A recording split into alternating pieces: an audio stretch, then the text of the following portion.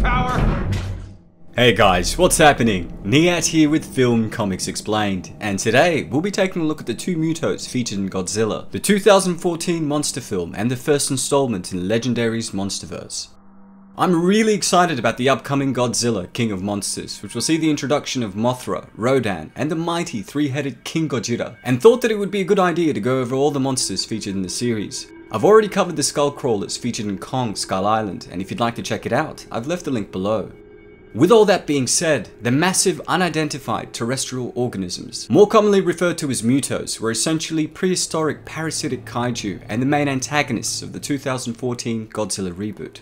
In the amazing comic Godzilla Awakening, it's explained that the term MUTO was merely a designation Monarch gave to all giant monsters as a sort of placeholder name. Similar to the Shinomura, which were the first monsters ever discovered by Monarch, the MUTOs seen in the film were giant prehistoric parasitic creatures believed to have come from the same era and ecosystem as Godzilla.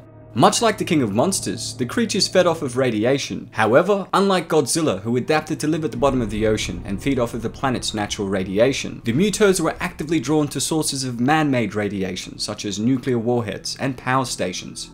The ancient parasitic arthropods were believed to have evolved during the Permian period of Earth's history, and while the majority of their species had died off, there were two that managed to seal themselves off in cocoon-like structures, enabling them to enter a state of dormancy for millions of years until their eventual discovery by Monarch.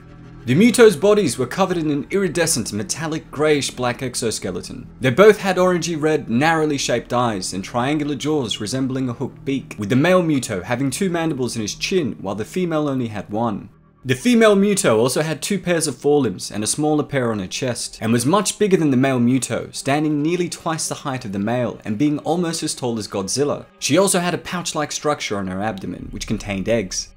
The male MUTO was nearly identical in appearance, except that one of his two forelimb pairs had been modified into wings, which were long, pointed, and membranous, similar to those of the Pterosaur. The creature also possessed long, slender hind limbs, with flat, broad feet ending in two hoof-like toes. Their forelimbs all ended in a pseudo-claw form, being curved like a sickle, and when walking, the MUTOs used the front knuckle of their claws, giving it a hook-like appearance. Their main goal revolved around consuming radiation, reproduction, and survival. And unlike Godzilla, who had formed a balanced relationship with the Earth and acted as its protector, the two MUTOs had no regard for the death and destruction they left in their wake. The MUTOs were durable enough to take barrages of both small and large arms fire without any damage. However, the attacks from Godzilla were shown to harm them, as the female MUTO went down from the first atomic ray, which weakened her significantly. The MUTOs were also shown to have excellent stamina and resilience. The male spent most of his time after hatching flying around in a constant hunt for radiation, and most importantly, a potential mate. In his final confrontation in San Francisco, the male fought Godzilla for several hours by himself, while the female built a nest for their eggs. The female also displayed excellent stamina, traveling from Nevada to San Francisco in the span of a couple of days. She also fought alongside the male in San Francisco, even after being severely injured from the attacks of Godzilla.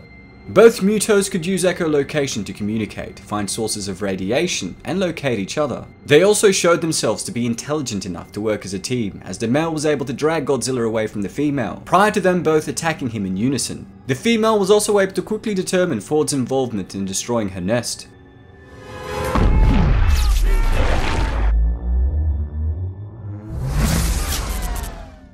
The male was able to unleash electromagnetic pulses from his claws, which could disable all electrical equipment within a 5-mile radius, while the female could surround herself with an EMP, which performed a similar function. Now, there don't appear to be any limits to how often either MUTOs could use this EMP, and in the novelization, it's explained that this ability evolved as a defense mechanism used to prevent Godzilla's species from using their atomic breath. This purpose is never alluded to in the film, but in an earlier screenplay, it was explicitly mentioned that Godzilla could not use his atomic breath whenever he was near the female MUTO. As mentioned earlier, the male MUTO had wings which he could use to fly great distances, and these also gave him a massive combat advantage against Godzilla, enabling him to ambush from the skies with a series of surprise attacks. This also proved advantageous in defense, as he was able to escape back into the skies before Godzilla could retaliate. Throughout the course of the film, both the male and female MUTO were seen to possess immense physical strength. The male was strong enough to drag Godzilla away from the female without difficulties, and she was also able to toss Godzilla around a few times, despite his immense size and weight. The female had the ability to reproduce, and would do so by laying hundreds of eggs near radioactive objects so that when her offspring hatched, they could immediately feed off of the radiation. As parasites, the females of the species preferred to lay their eggs inside the radioactive carcasses of other MUTOs, like Godzilla and his species. However, if no carcasses were present, the female would simply create an improvised nest by smashing a large hole into the earth. While the MUTOs' exoskeletons were durable enough to withstand a point-blank atomic breath blast, the insides of their mouths and throats were not armored, and as a result, the blast of Godzilla's atomic breath into the female's mouth easily decapitated her. The male MUTO, despite being able to evade all of Godzilla's attacks with his speed and agility, was also killed by a single strike of the latter's tail into a building, which impaled him.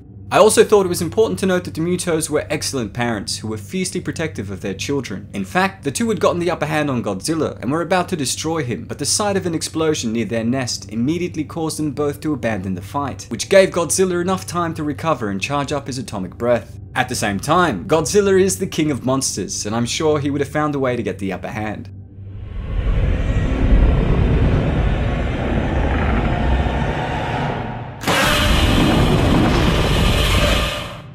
Yeah, I think he agrees.